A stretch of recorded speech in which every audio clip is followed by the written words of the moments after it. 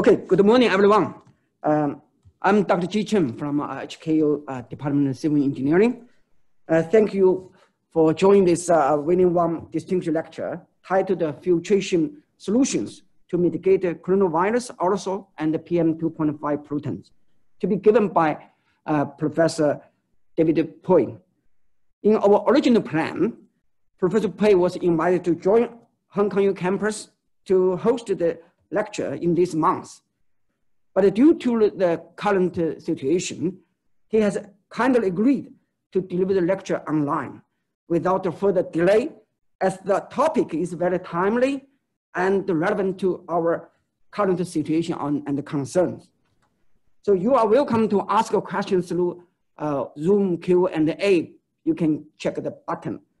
Then in the Zoom webinar, you can find, okay? And Professor Pui will answer the questions after the lecture, okay? Before the lecture starts, we are happy to have Professor Crystal Chow, the Dean of the Faculty of Engineering, to give a short welcome address. Professor Chow, please. Thank you very much, Dr. Chen. Good morning to everyone from this part of the world, and perhaps good evening to those from the US and other parts of the world. It is nice to meet with you all via the internet in this very difficult situation. I hope everyone is good, and the outbreak of the coronavirus is still severe all over the world, and people are very eager to know how we can control the spread of the virus. And of course, there are other issues related to pollutants like PM2.5. So today we are very proud to have Professor David Pui, a world-leading expert in this field, to deliver this online lecture. Professor David Pui is a Regents Professor and L.M. Fingerson TSI Chair in Mechanical Engineering at the University of Minnesota. He is also a member of the U.S. National Academy of Engineering and the director of the University of Minnesota's Particle Technology Lab, one of the leading small particle research centers in the U.S., as well as the Center for Filtration Research, CFR. The CFR is regarded as the leading international center on air and water filtration, with members from world-leading companies such as 3M, Boeing, Samsung Electronics. Professor Pui is a very famous scholar in industrial applications of aerosol technology. He developed several instruments for measuring and classifying aerosols, which are the basis for true ISO standards. In fact, in our laboratories in the University of Hong Kong, we also have many instruments that come from the invention by Professor Pui. David Pui is considered the world's leading expert in nanoparticle characterization and filtration technology of fine particles, and is well known for his groundbreaking work on electrospraying and charging of aerosols. He not only shaped the academic world in the field of particle technology, but is also highly influential in commercialization his equipment, holding 40 patents. Without further ado, I shall pass the time to Professor Pui now, and let's enjoy the lecture. Thank you, and stay healthy. Thank you very much, Dean Chow, for your kind introduction. I'm very happy to share some of my research of my group in Minnesota. I will now put my first slide on. Okay, does it work that you see my first slide? Okay, so my name is David Pui. I'm affiliated now with the University of Minnesota and also the Chinese University of Hong Kong, Shenzhen, through a joint agreement between the two universities. My Chinese name is Pui Yao Hong. 我係香港長大嘅，我喺度香港讀小學、大學小學同埋中學鄧鏡波、培正然後咧去美國讀大學。So my talk is filtration solutions to mitigate coronavirus aerosol and PM2.5 pollutants. Now first, I'd like to cite the Lancet Commissions. It says pollution is the largest environmental cause of diseases and premature death in the world today. An estimated 9 million premature deaths, 16% of all deaths worldwide caused by pollution. Now of this 9 million, 6 million of that is caused by air pollution. Therefore, I like to set the research vision for my group to develop green technology that benefits sustainable environment, which will enable people and the environment to prosper together through, number one, mitigating PM2.5 volatile organic carbons and ozone in the urban environment. Second, reduce CO2 to mitigate global climate change. Third, to provide clean water to achieve water sustainability. And number four is what I just added last few months, which is to design, evaluate, and decontaminate respirators and masks to fight against COVID-19. So this is the outline of my talk. I will first introduce Particle Technology Laboratory and the Center for Filtration Research. Then I will give two titles on airborne viruses and respirators, followed by another two topics on mitigating PM2.5 in urban area and reducing CO2 for climate change mitigation. So first, the Particle Technology Laboratory that I direct, we are developing a lot of instruments that have been commercialized and used worldwide to measure particle size distribution. So here are a few examples of that. And this instrument can be used to measure atmospheric particle size distribution. As a result of many years of measurement by particle lab faculty, we find that in the atmosphere, the atmospheric aerosol consists of two modes. The particle larger than 2.5 micron is coarse particle mode, mostly from windblown dust and larger size particle of natural origin. And less than 2.5 micron is called a fine particle mode and mostly comes from man-made activity. So here's a little bit more detail. So this is 2.5 micron. Larger than 2.5 micron, particles are formed from crushing, grinding, and dust. So there's the windblown dust, and the particle comes from windblown dust, construction activity, agricultural activity. Now, because of their very large size, they would settle very quickly. So their lifetime typically is only hours. So they rarely transport over 100 kilometers. Whereas smaller than 2.5 micron, the fine particles are from combustion gas to particle conversion. So they come from power plant, emissions, diesel engine, gasoline engine. Now these particles are small, so they have a lifetime from days to weeks and can transport over thousands of kilometers.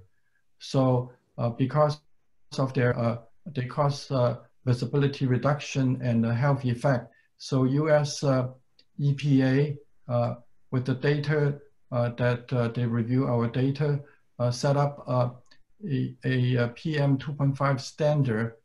It is particulate matter that is 2.5 micron in diameter and smaller. And the 24-hour standard is 35 microgram of particle mass per cubic meter of air.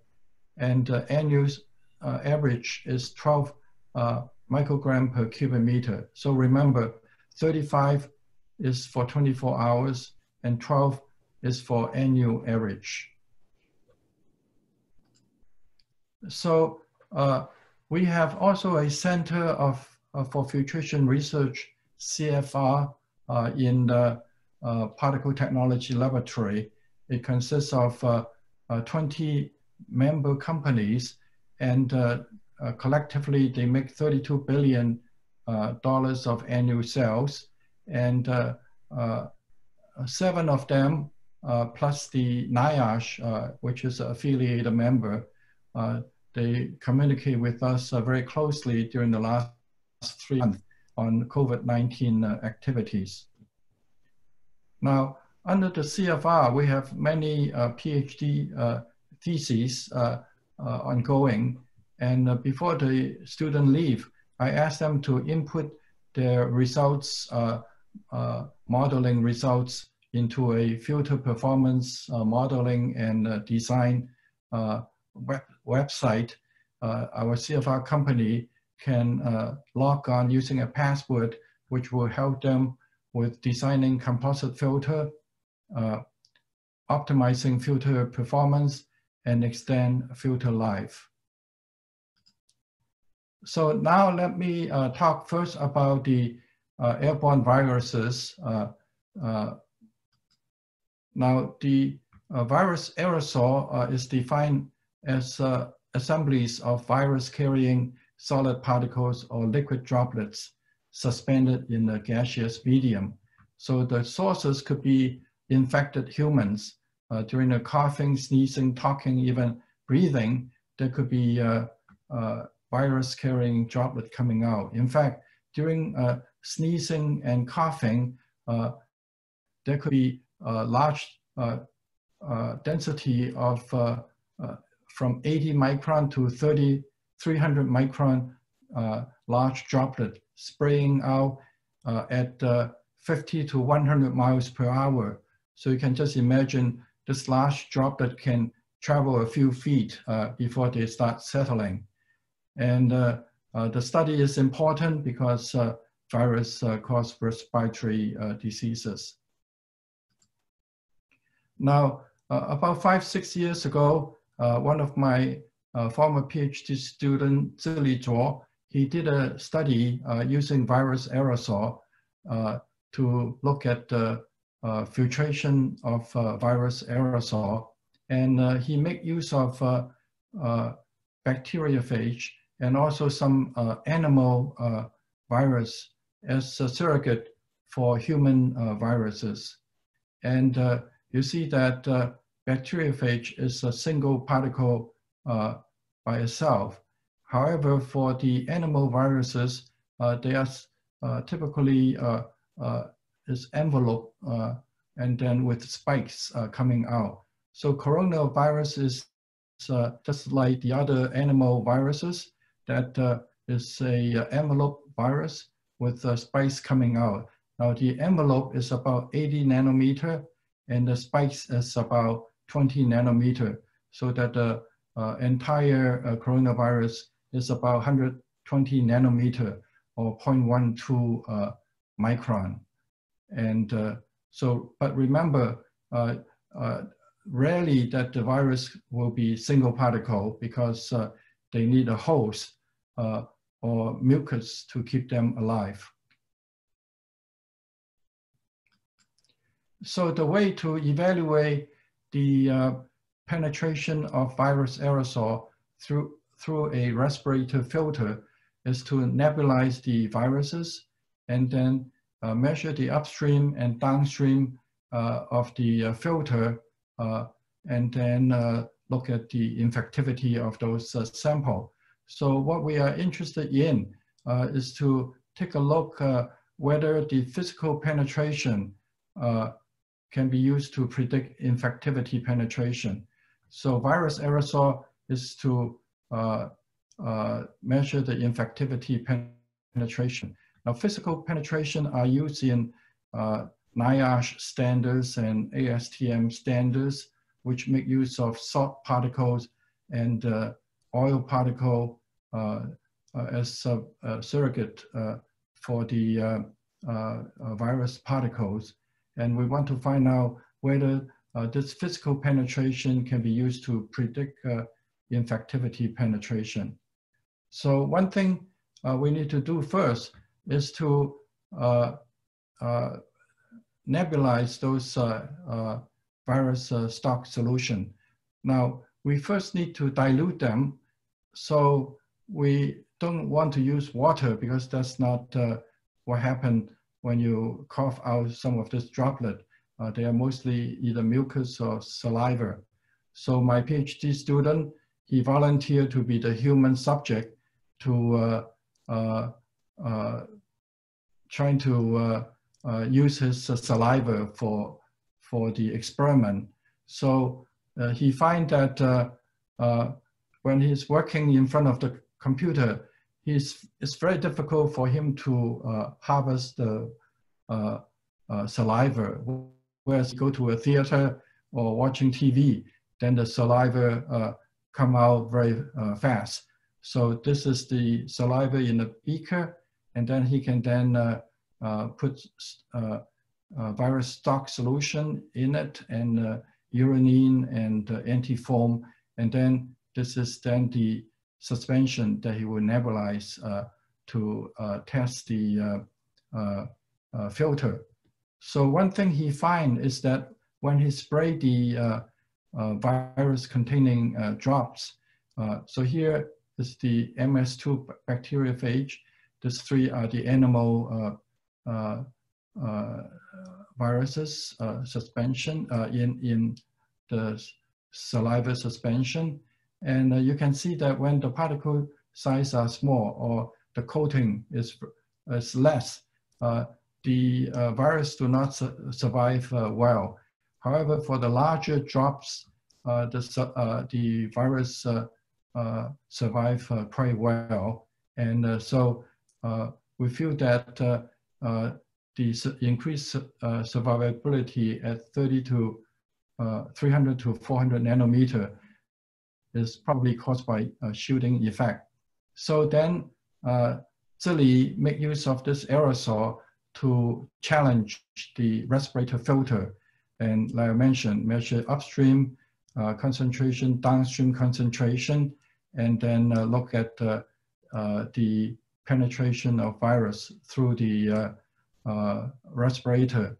I can just tell you the end result is that he found that it's more difficult to pass virus aerosol through the filter compared with salt and oil particles, so that making use of NIOSH ASTM standard of using salt and oil particles is a conservative way of evaluating the filter efficiency, because using actual virus, the efficiency will even be higher because it's more difficult to pass them through a filter.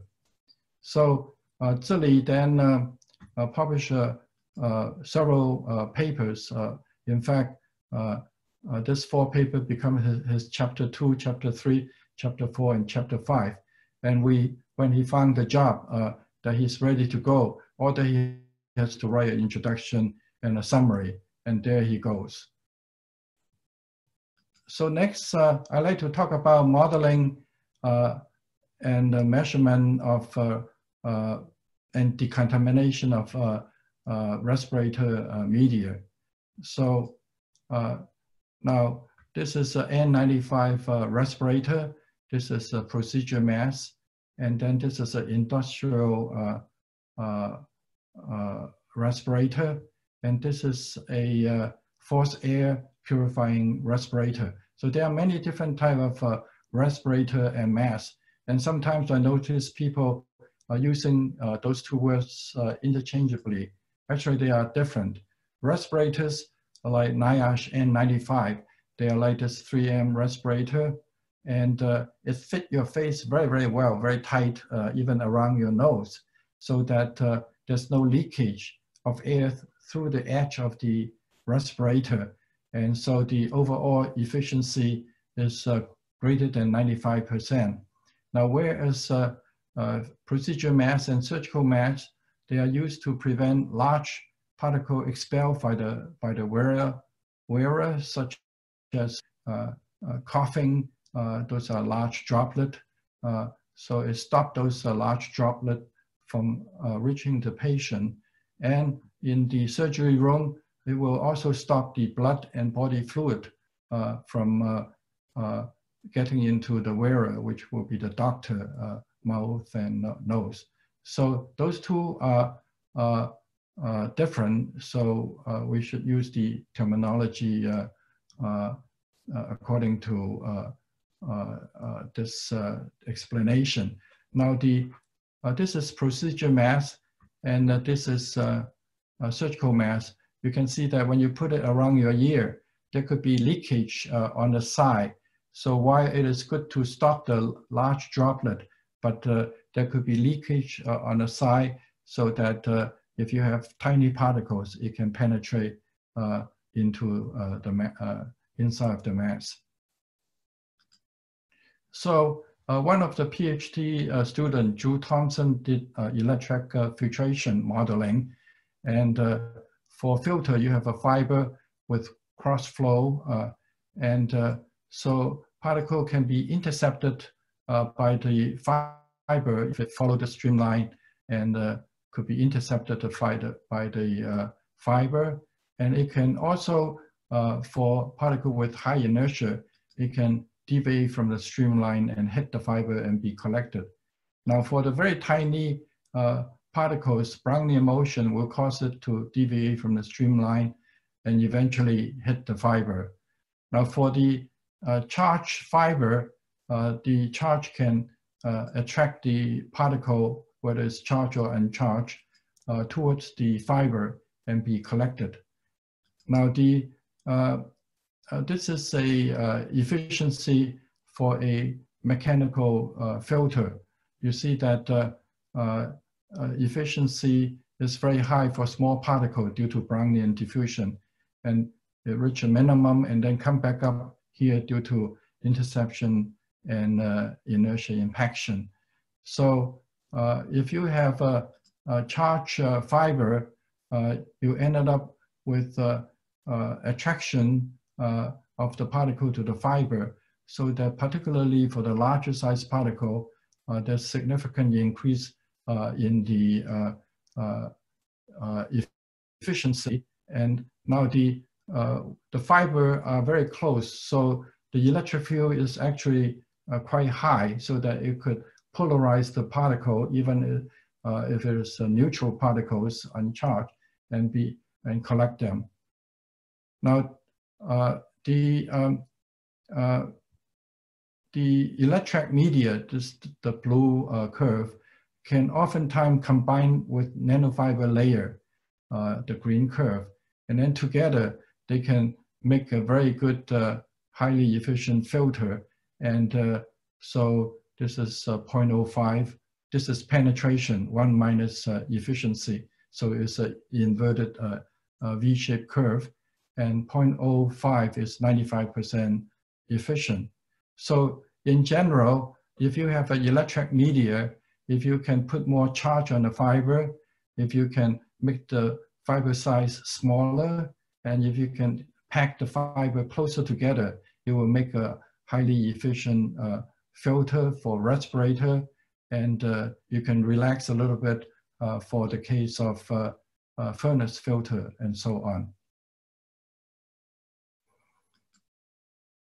In the modeling, we look at the fiber with the cross flow, and then particle velocity field is known, and then we can then inject the particle and following the particle trajectory to see that it is captured by the fiber.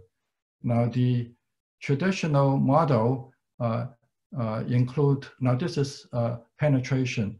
So if you have 1 minus penetration, then you get a V-shaped curve efficiency.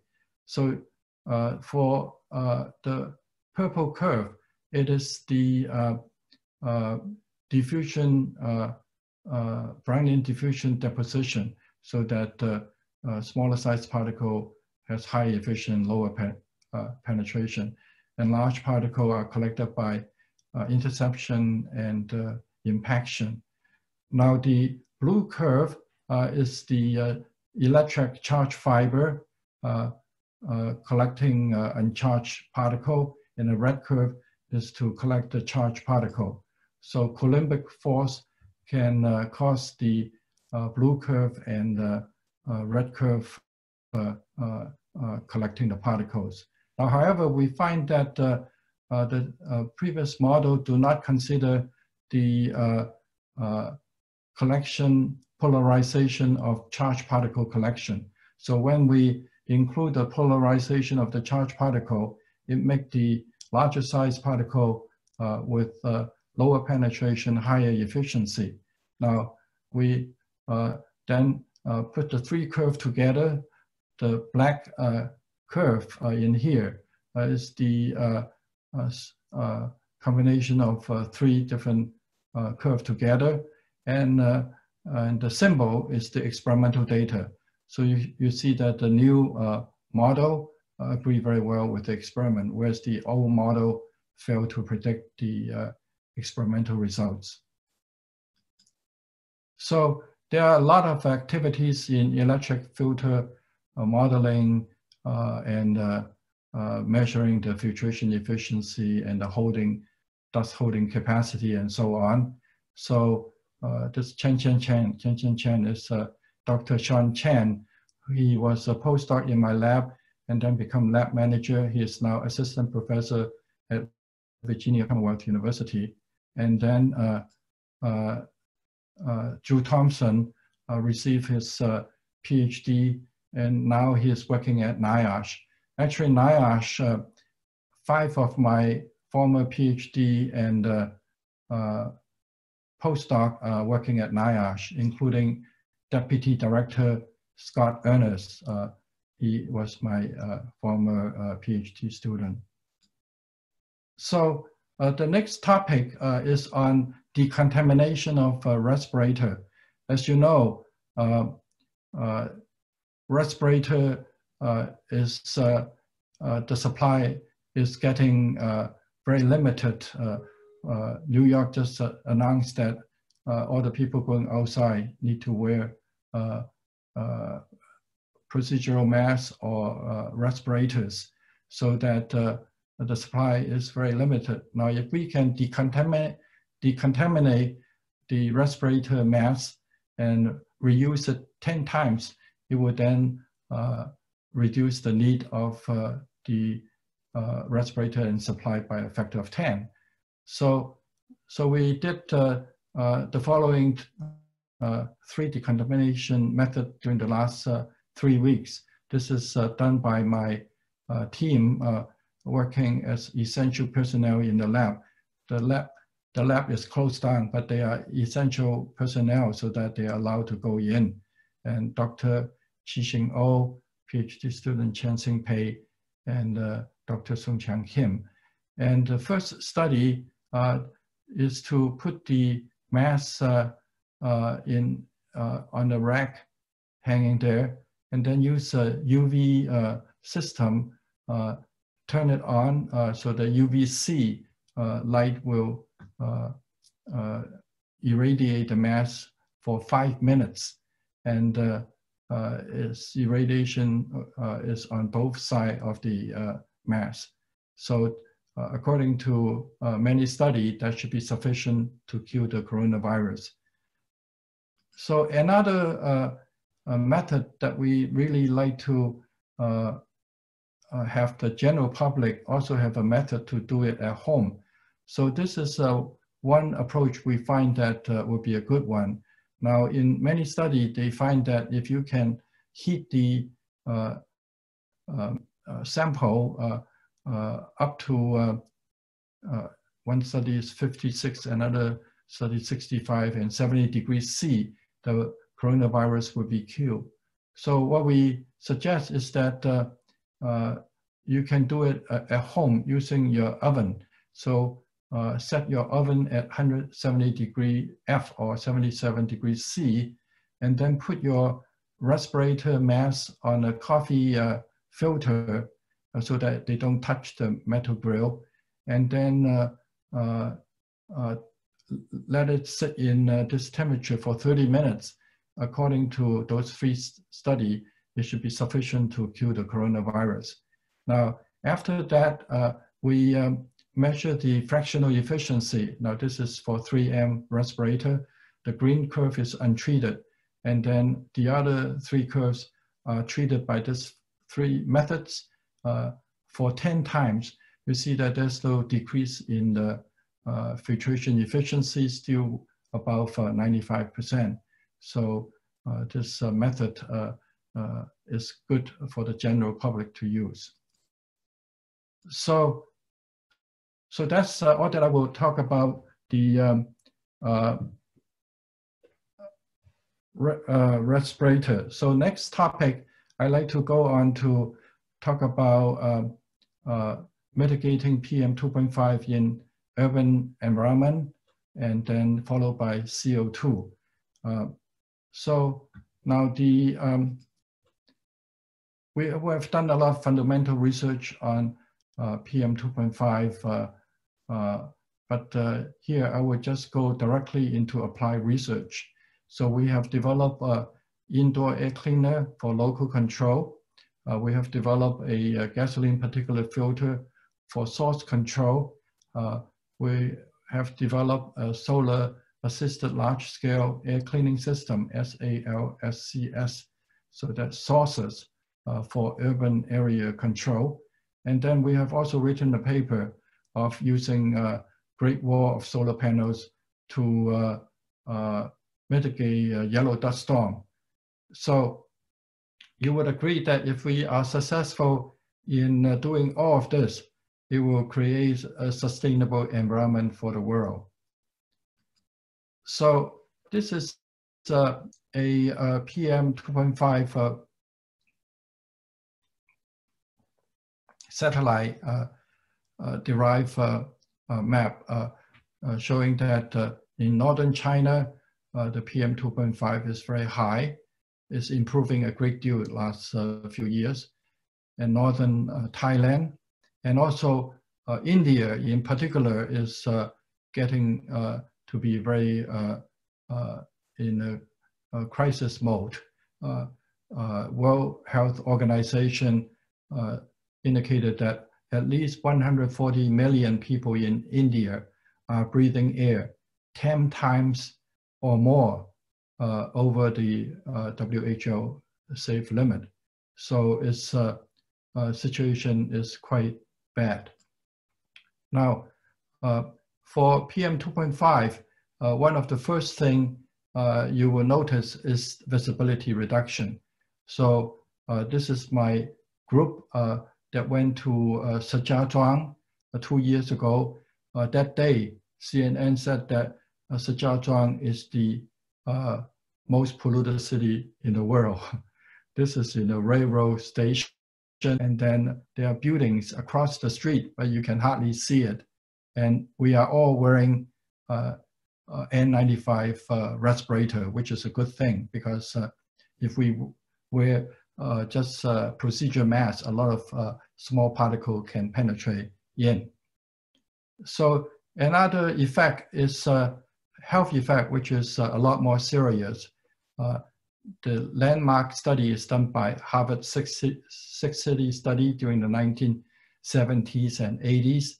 They picked 6 medium-sized US cities and plotting the PM concentration as a function of mortality rate ratio. They set P, Portage, Wisconsin, to be 1. You can see that when the PM2.5 increased from 12 to 30, the death rate increased by 30%.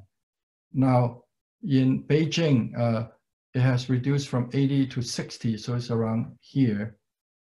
And then in India, it's about 100, so it's way, way up there.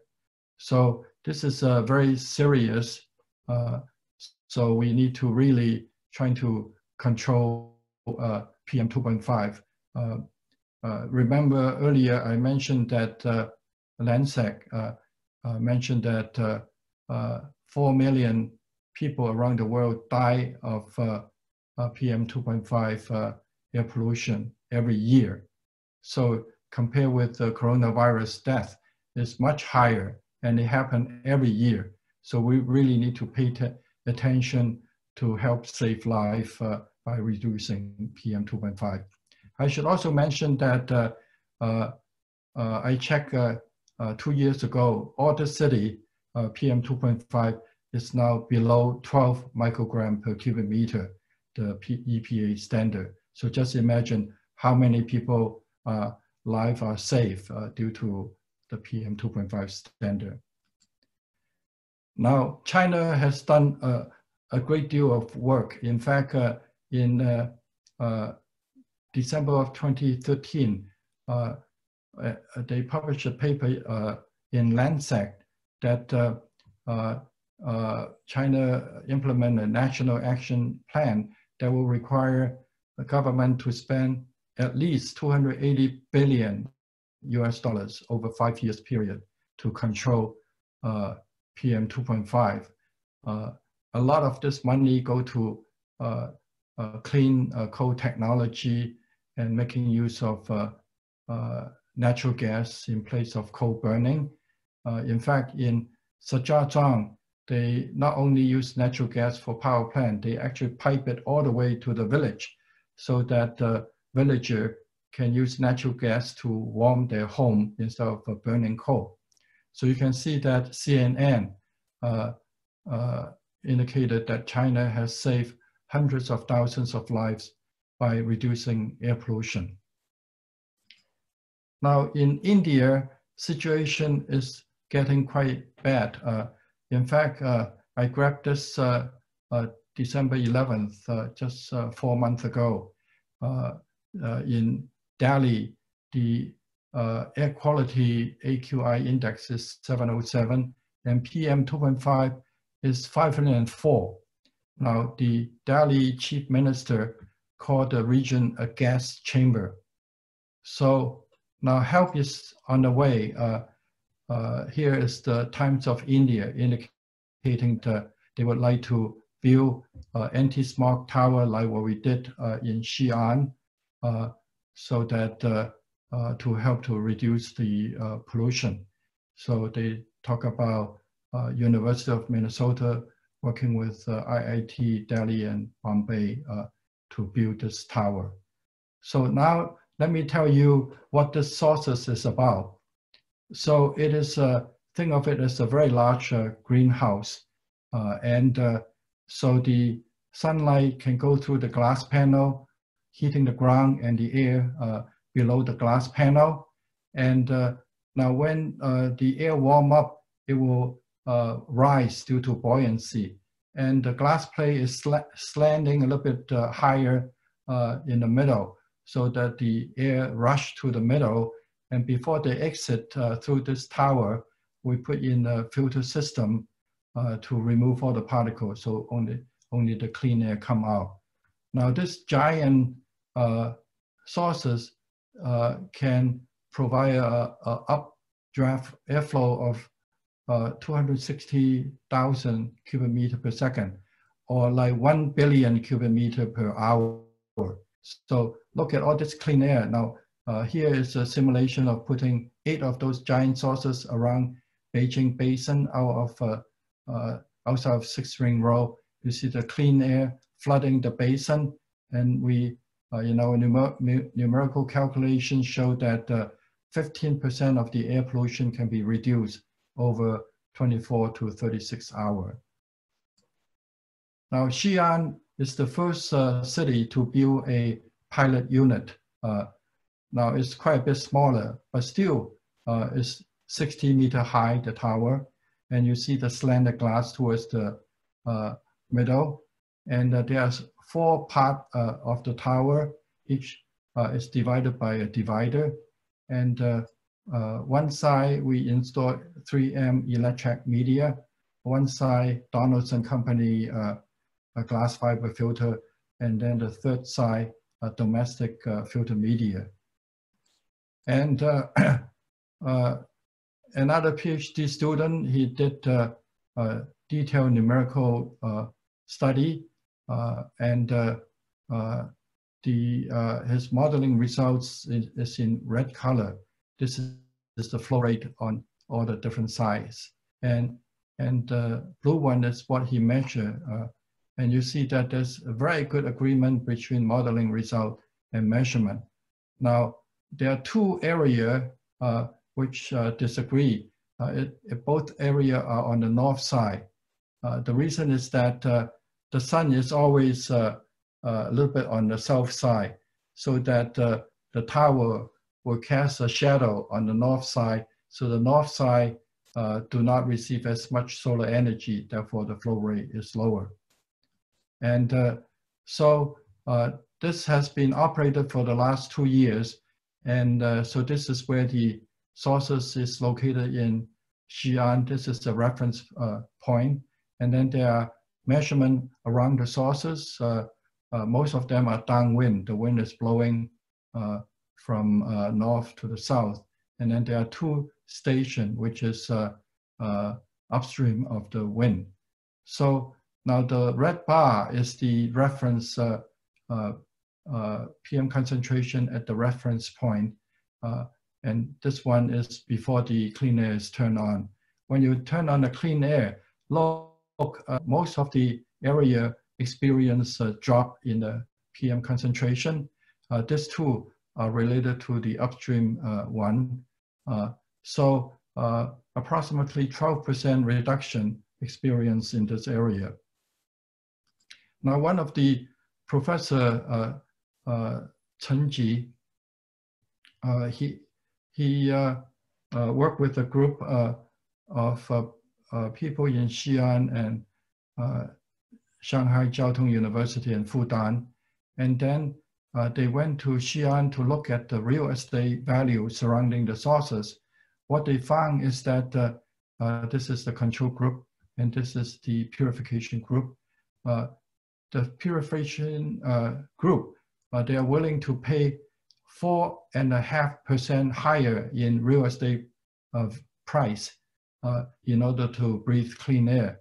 Now, this is very good news, because just imagine the value of real estate in China, in Hong Kong, and 4.5% increase represent a lot of money, maybe 100 times or 1,000 times more than putting a tower there. So it makes it feasible, and hopefully some real estate people will realize that they can add value to their properties by installing such a tower.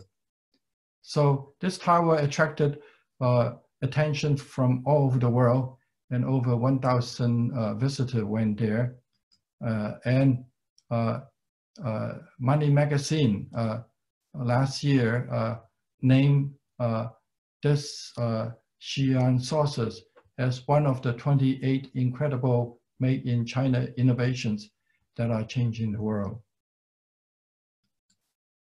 Now, the second generation sources was installed in Yancheng in Jiangsu province. And here we are replacing the cement tower with a glass tower and hanging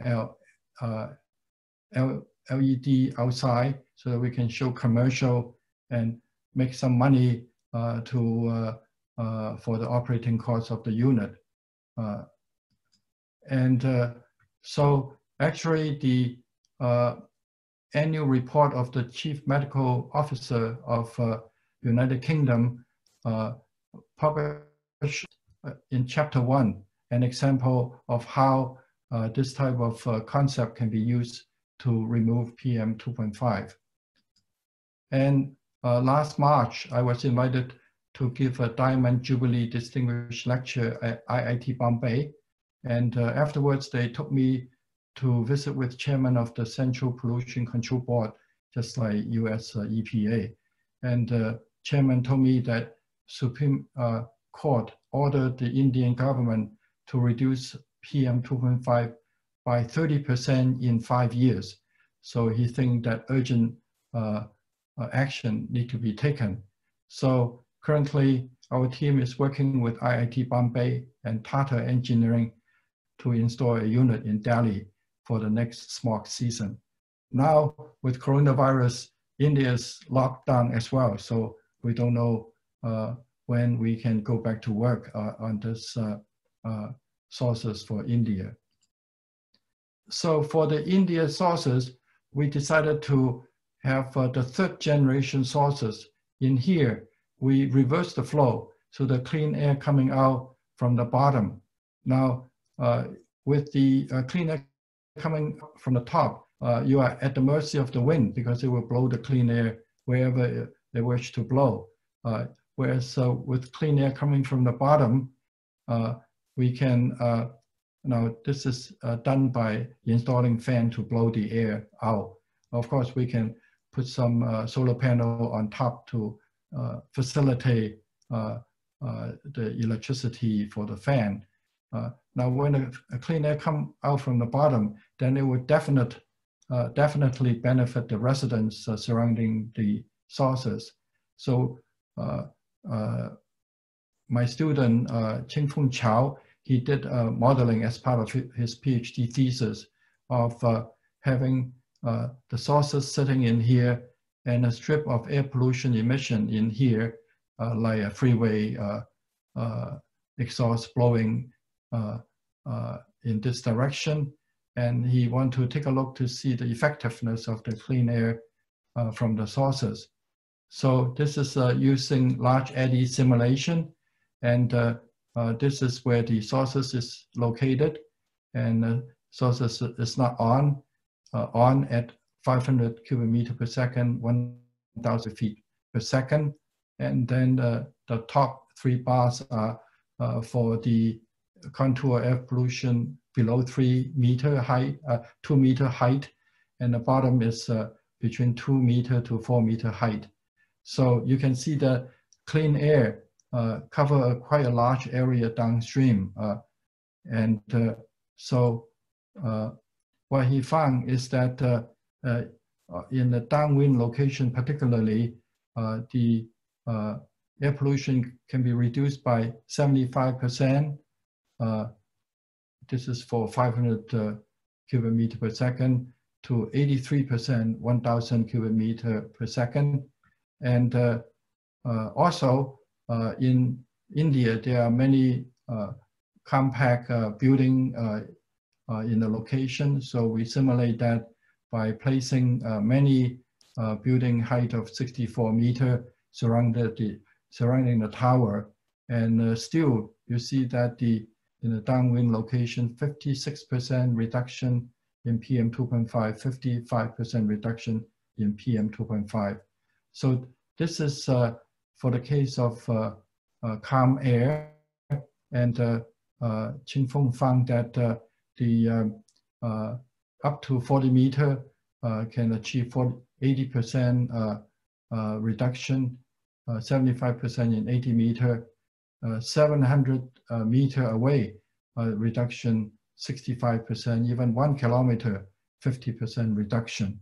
So we feel that this is something that will be very useful to the Delhi area. Now, Qingfeng again wrote chapter 2, chapter 3, chapter 4, chapter 5. And then when he's done, he put in a introduction and summary and finish his PhD thesis. Now he is a postdoc in my lab. So next, I'd like to talk about using sources to reduce CO2 for climate change mitigation. Now, we all know that the greenhouse gas, 80-some percent is CO2. It can, climate change can cause temperature to rise, sea level to rise, hydrological extremes of droughts, floods, and fires. And health effect is heat stress, heart attack, respiratory disease, malaria, cholera, malnutrition, and large-scale migration. So it costs a lot more to fix the health effects than by removing the CO2 from the air. So we decided to use the second generation sources to remove CO2. Now this is done because in the second generation sources, we make use of water spray to spray large droplet to scrub out the PM2.5. However, we can also put sodium hydroxide into the water and spray it. The resulting sodium hydroxide drops can absorb the CO2, and the sodium carbonate can then be going to an area that CO2 can be separated out, and then I will tell you what to do with the CO2, but then the sodium hydroxide can continue recirculating and reuse for spraying. Now, this approach of using sodium hydroxide droplet, or actually the sodium hydroxide to absorb the CO2, has been promoted by American Chemical Society.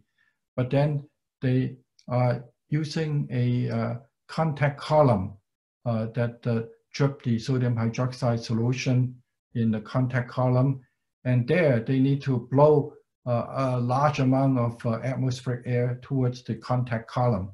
So that it costs a lot of electricity to blow a lot of air towards the contact column. So imagine this farm is 1 kilometer by 1 kilometer. So a lot of electricity. So finally, in the economic study, they decided that it's too expensive and the economically unfeasible. However, our giant sources, we don't use electricity. We just use solar energy to move 1 billion cubic meter of air per hour towards the sources. It costs only a fraction, maybe 10% of the cost of running this APS unit, so that it's economically feasible to do that. So what do you do with the CO2 separated? Now my colleague, Professor Tom Keene, and his PhD student, they work on a DOE project that they look at the idea of pumping the CO2 all the way down to 5 to 7 kilometers below ground. Now the water is typically around here. So down 7 kilometers below, there are a lot of hot rocks that can heat up the CO2, and the hot CO2 is brought back up to turn a turbine to generate electricity. When it cool off, then it can drop back down to the cavern.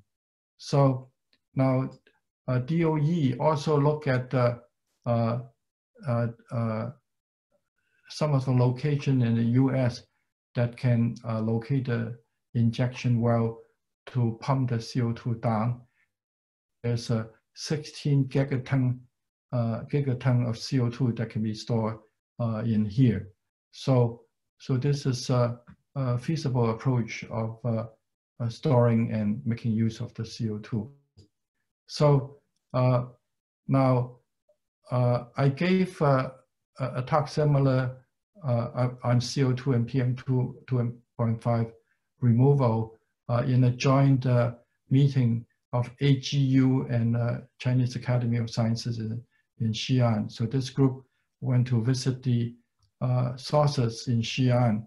Now in particular, this one with the head, he's James Hansen. Professor Hansen is one of the pioneers in climate change topic. And he actually introduced my plenary talk. And afterwards, he said that he thinks that this is a feasible approach. He liked it. So it's good that a pioneer thought that this is not a dumb idea. So in conclusion, I like to say that we have performed fundamental applied research towards developing green technology to mitigate PM2.5 and airborne viruses, purifying the clean water, reducing CO2 in the atmosphere. Our goal is to create a sustainable environment which will enable people and the environment to prosper together. So I will stop here now and oh, actually here I want to show this to you. This is Forbidden City in a very hasty PM2.5 environment. So I like to superimpose this gears and the wheel in here. Now, what I like to see is academia, government, and industry, each representing by a gear to collaborate together. Academia can identify the source and the effect, and government can set regulation, and then industry can provide novel technology to reduce the source. So what we like to see is the three gear working together, rotating in the same direction, same speed. And you see that it's working, and then the wheel is turning, and then the source is reduced. Aha, you see that the pollution is gone. So it works. Now, some people ask me, what is this middle gear? Actually, this is a very important gear in mechanical engineering. It's called the sun gear. This three called the planet gear. Without this sun gear, you see that this may turn clockwise, clockwise. This one will be turning counterclockwise. So the three gear will lock up. You cannot move anything. So what is this sun gear? It's Dean Chow, Dr. Chen, all the audience here, and myself, basically the general public. We encourage the three sectors to work together to help to mitigate PM2.5, particularly for CO2, because it will involve a lot of money. Only government can afford to do it.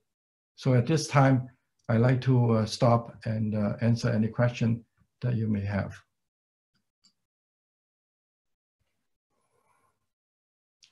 Did I go over time? Sorry. No, there are some questions.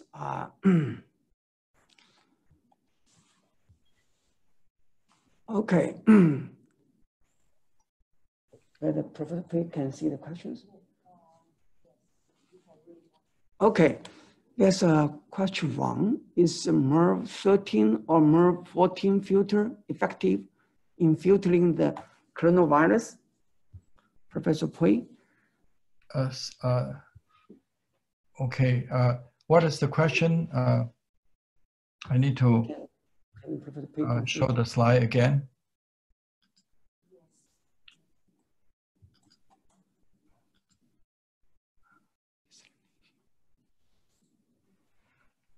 Oh, I need to get out of the screen in here. So can you just tell me what is it about? Can you ask the question? Okay, Professor Pui. The first question is MERV 13 or MERV 14 filter effective in filtering the coronavirus? Okay, so I need to go to the slide, right? No. Slide. You can see the questions. Then you can answer that. Okay. Are you talking about?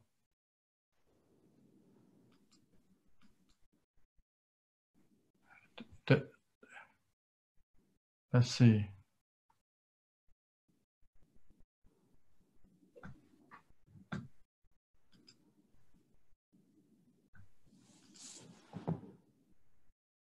Are you talking about slides like this?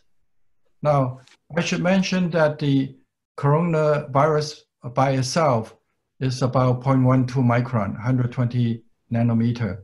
So you can see that for this filter, it has 98% filtration efficiency. So 98% of the coronavirus by itself will be removed by the respirator filter.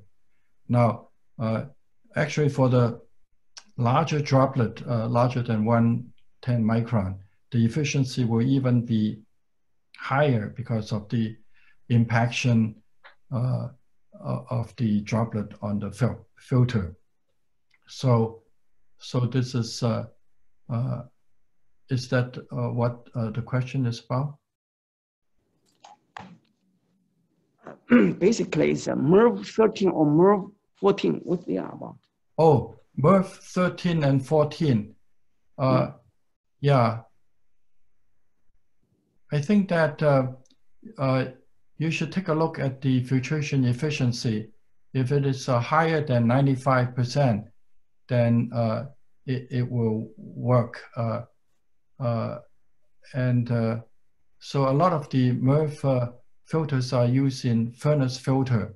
And what we found is that if you put 3 to 4 layers of the furnace filter together, it can create a filter efficiency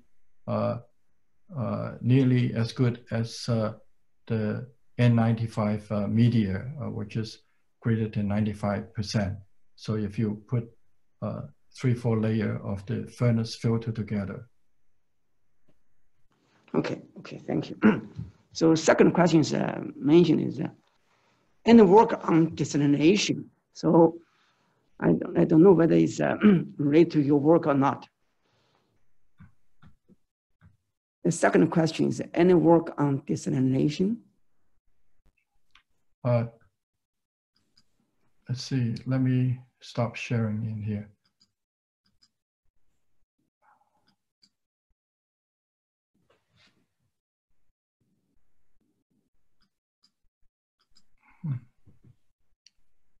Okay, so,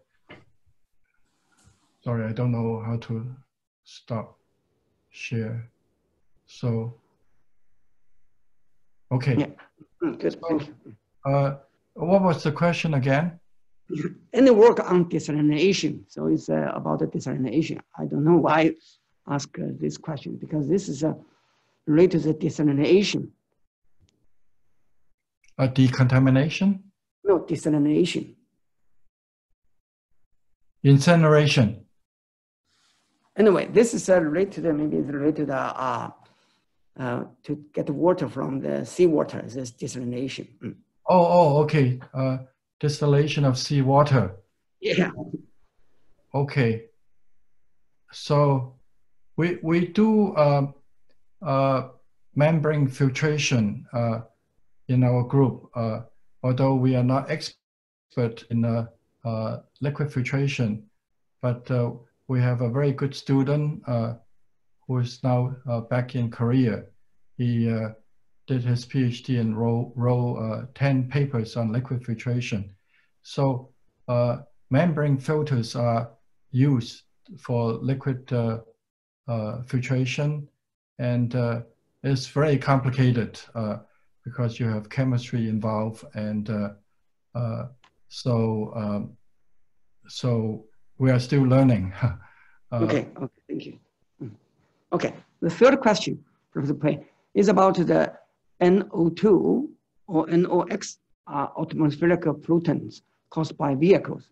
Are there effective filtration technology that can remove or minimize NO2 or NOx?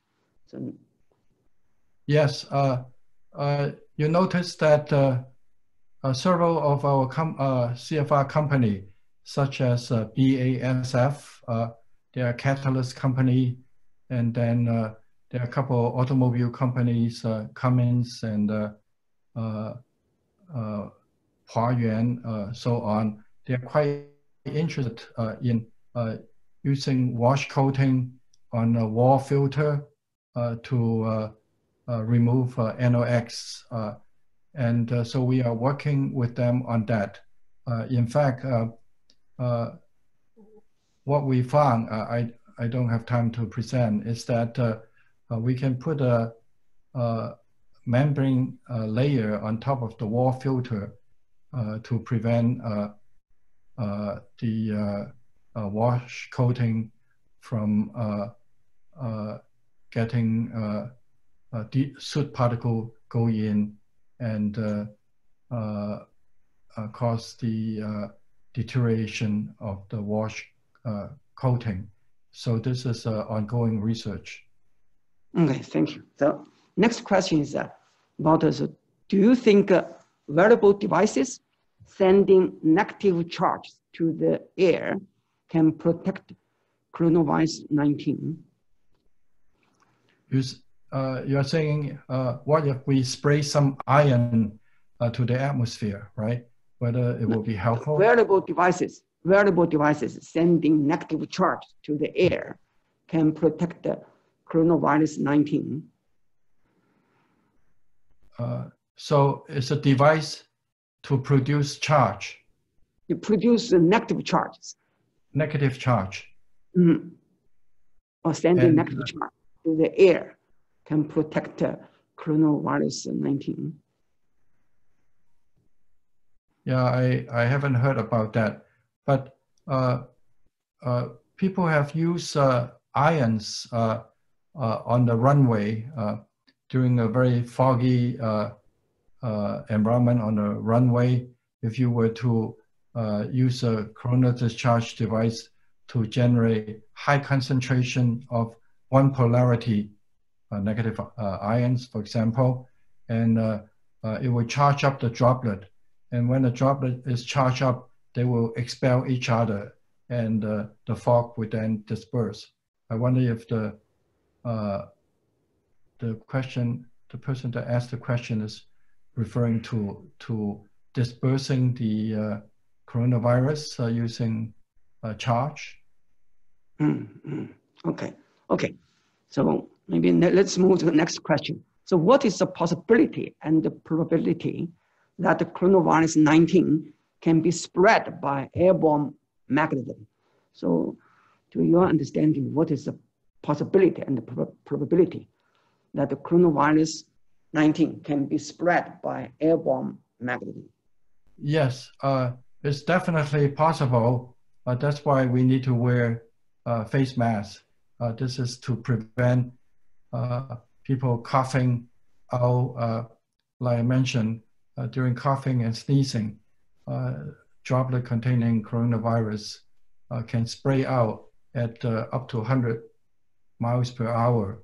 So it can project for several feet. So if you are standing in front of this person without wearing a mask, then it will hit your face and you can breathe in the coronavirus. So this is one reason why it's important to wear mask and respirator in a crowded area. Okay, thank you. So now next question is, does the tower work on the cloudy day? You mentioned the tower in Xi'an. So whether the tower will work in cloudy day? In cloudy day. I should mention that below the glass panel, there are stones that absorb the heat during the daytime. And actually, even in the nighttime, the tower is still operating at half of the flow rate because the stone store solar energy and warm up the air even during the nighttime. So we found that at the nighttime, there's still maybe 50% of the flow blowing through the tower. Okay, thank you. So let's move to the next question. So I think is, So this is related to your talk. How the survivability is calculated for the virus in aerosol particles. The bar chart in your talk, bar chart, how the viable virus numbers is acquired. The equipment, PCR or SKC or other instrument. So this is related to your work. So how the survivability is calculated for the virus in aerosol particles. Okay, you mean how do we measure that? Yeah. So how the bar chart, in your talk, you have a bar chart, show that. So how did you get the data? Yeah. So it's a very, very tedious work. So remember I told you that we use a sampler gelatin filter or using an impinger to collect the infectious virus. And then afterwards, we will pour it on an agar plate and bake it for 1.5 days. And afterwards, look at the agar plate. What happened is that the in the agar plate, the virus is incorporated with some cells like E. coli, and then the cells will grow into a colony. But then you look at each of those colony, colony in the middle, there's a hole. It's caused by the virus attacking the cells and the cells die. So you look for black dot with a hole, and those are the infectious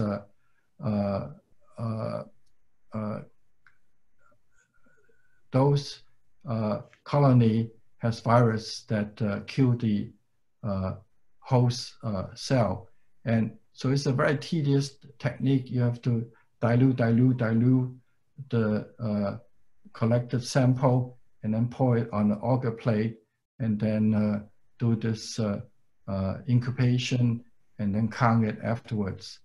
And in the animal cells, the student is even more difficult because you grow some cells on the bottom of some of the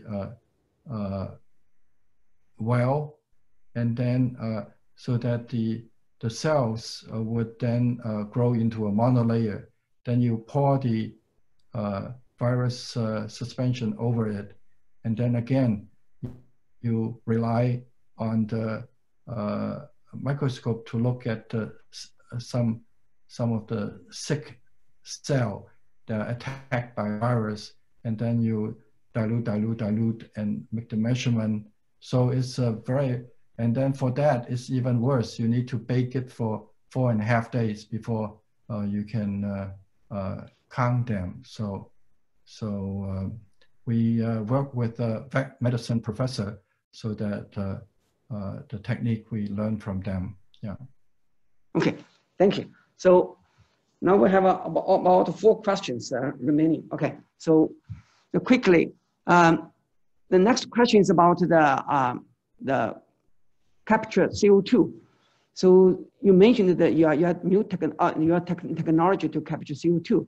So what control distribution of alkali droplets to manage risk of injury from inhalation of them?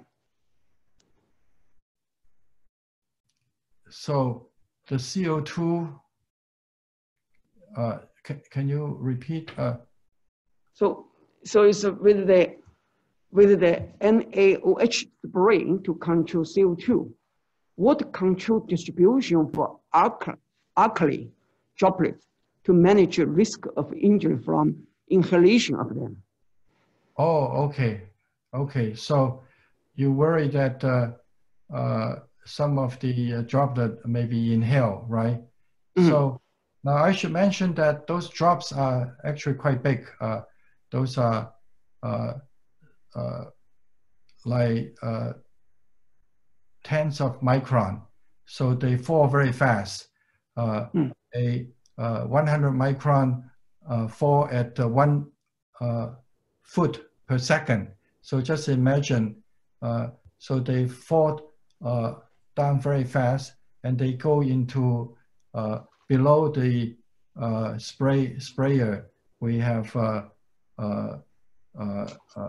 channel to direct the liquid away to a utility room that we can process the liquid.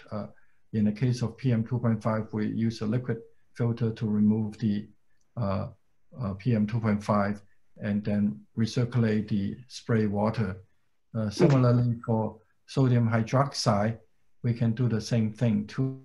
And the droplet will be big so that it fall very quickly to the ground and into the channel. and direct way to the utility room. Okay, thank you. So let's quickly move to the next one. Okay, okay. So because we have 4 questions remaining, but we only have limited time. So I will ask you some interesting questions some of you asked. So baked the mask can kill the coronavirus 19. Can we do it at home now? So you mentioned that. So baked the mask can kill the coronavirus. Yes, so people are wondering, can we do it in home? Yeah, that's our intention. You know, the UVGI using UV light can be done in a hospital. At home, we don't have a UV source so easily. So we suggest that the general public, they can put the mask inside the oven, set it at 77 degrees C for 30 minutes and bring it out, and that's decontaminated. And we test the efficiency has not changed, so it doesn't damage the filter. So thank you. So because we're short of time, so we cannot finish the remaining 3 questions. So I will wrap up this William Mong lecture. I believe this is a first ever online William Mong lecture in our department, but it's quite successful. We checked more than 130 attendants.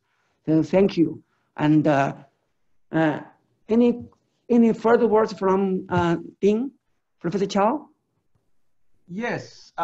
First of all, thank you so much for Professor Pui's wonderful talk. I noticed that there is one question that may actually be interested in, among the audience, which is a very fundamental question, in fact, in aerosol physics. Perhaps we can also look at that before we dismiss, this lecture, because I'm also, in this area, many people ask these questions. If you look at all night, so if you look at the filter efficiency curve, very small particles, all right, they have pretty good filtration efficiency. So this is due to Brownian diffusion, right? And very big particles, they are removed by impaction and interception. Yes. So I think the most difficult one will be those in the intermediate size range. Yes. If I understand correctly, perhaps like 0.1 micron, 0.1 to 0.3. Something like that, right? So most penetrating particle size. Exactly. So if I look at your figures, it seems that adding charging mechanism through electrification perhaps can improve a bit the efficiency in this intermediate size range. Is it a good direction to pursue further, or any other novel technology we can use to improve the intermediate size range aerosol capture? Yeah, so in most of the fibrous filter media, like HEPA filter, there's a minimum efficiency between 0.1 to 0.3. So we call it the most penetrating particle size range. Now for electric media, the most penetrating size range is actually smaller, in 10 to 30 nanometer particle size range. So the efficiency in the 0.1 micron coronavirus diameter range is higher than the HEPA filter. So depending on how you want to use the filter, like I show you a slide of mixing charged fiber with nanofiber. Nanofiber gives you better, I mean, on the, yeah, I think that's a graph that I show you that the nanofiber can help you with one size range, and then the electric help you in another size range. So together, they make a very good filter. So the filter technology is there. So we can model the filter performance using a variety of tools that we have developed. Yeah. Thank you very much. I think this is a gorgeous presentation, and as Dr. Chen just mentioned, this is the first time that we use, Zoom to organize a William Mong Distinguished Lecture. I believe that in the coming months, we may be doing more this type of virtual talk or seminars or conferences. But this is a great kickoff. Thank you so much. And I would like to end this lecture. Thank you so much. Okay. Yeah. I should also mention that in your original invitation, you also asked me to talk to the graduate student, to the graduate students. So I owe you a talk with a graduate student. I hope that in the fall, I may come to Hong Kong U and complete my the rest of my commitment to you. Yeah, no problem. So, this is what we are looking forward to seeing it happen. Thank you very much. Thank you very much for your invitation, and I look forward to visiting you in person during the fall. Okay, great. Yeah. Good night. Good night.